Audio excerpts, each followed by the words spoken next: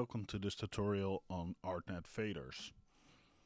ArtNet faders allows you to link Resolume faders, so something controlled by MIDI or OSC or whatsoever, to a direct ArtNet output. That way we're able to send signals to the lighting console or control fixtures with different DMX profiles, just in a way that we're not hacking any parameters to certain kind of output or whatsoever. So the effect or the plugin itself is a source. We head over to sources, ArtNet faders, just drag it in and put it there, as you can see. And the first thing you'll notice is nothing is changing. That has to do with the way it's been set up now, and the way we're gonna set it up. But because this is not a plugin you wanna use on your default composition, and especially not on something like an output. So what we're gonna do is we're gonna add a little bit of space to our composition just for the ArtNet data. That space or that piece of output is not going to be shown, but we'll use it so that in our advanced output we can map that to a lighting console or something. So we'll take our 9020 and 1080 and we'll add 100 to that, which will give us 100 pixels of space used for data. You'll see that our content is now centered, and if we go to advanced output, we see that we still have a main screen. Let's start with a new one. So this is your default. It's gonna cover the whole screen, but the thing is, let's call this main output.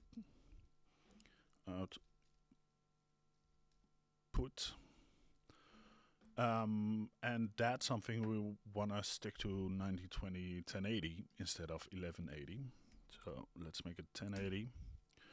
There you go. And let's change that here as well. And now we're going to move that to the upper ceiling. In our output transform, we don't have to do anything because it just sticks to 9020 1080. There, we're gonna move it there. So this is just 9020 1080. It's gonna be like that. And then to move this there, we're gonna add this slice output. So now that you see, we have added an extra bar underneath it, and if we go to our advanced output, we'll see that we're just outputting 9020 1080 as we should. So this piece of extra pixels we're going to use to create a Lumiverse. And this Lumiverse is going to dictate, or is dictated by the amount of data we're sending out. So let's create a Lumiverse. Let's stick it down here. Let's see if we did a good job. I think so. Let's change the amount of things we want to do. So let's say we want to output 25 parameters. So we have parameter 1 till 25. We can also describe how the layout's going to be, but just the default one is fine. The only thing you have to notice, and that is really important, is that the gamma correction should be 1. Because if it isn't, then, I mean, Resolume by default is correcting your output so that it looks better on the screen, or that, you know, pixels are set to, the intensity of pixels correlate with the perception of your eye. And we don't want to have any change in that. Make sure that you set the color format to luminance instead of RGB or something, because otherwise you'll get RGB pixels. So we set this to L, and we have 25 by 1, a width of 25 and a height of 1. Okay, let's close it, let's save it. Now we go into ArtNet faders, and the thing we can do here is drag that Lumiverse onto our output, just like it would be a slice for a screen.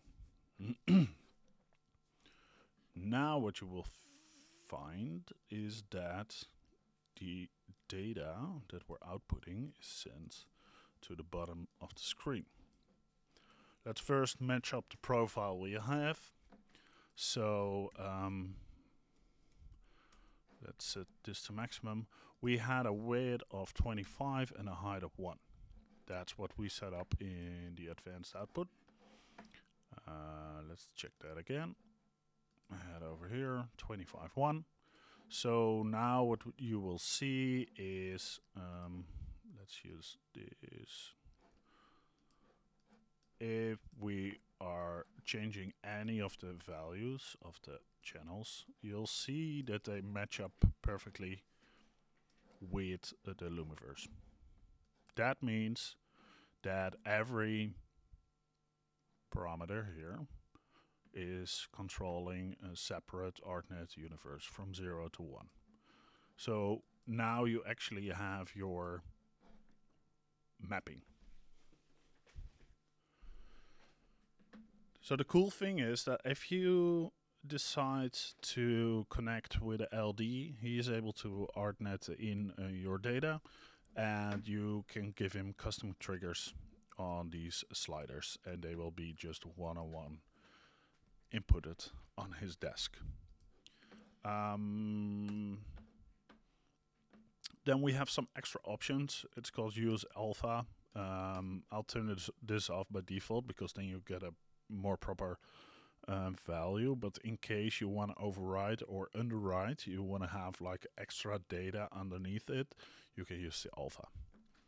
So the width and the height dictate actually the grid, the same as in your advanced output, and it should match up as long as you're using the same slice to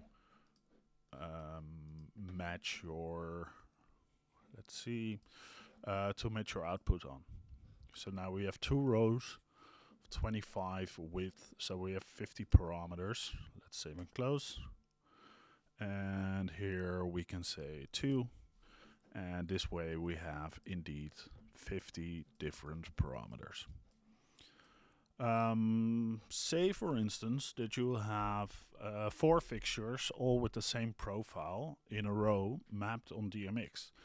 In that case, you want to repeat your output.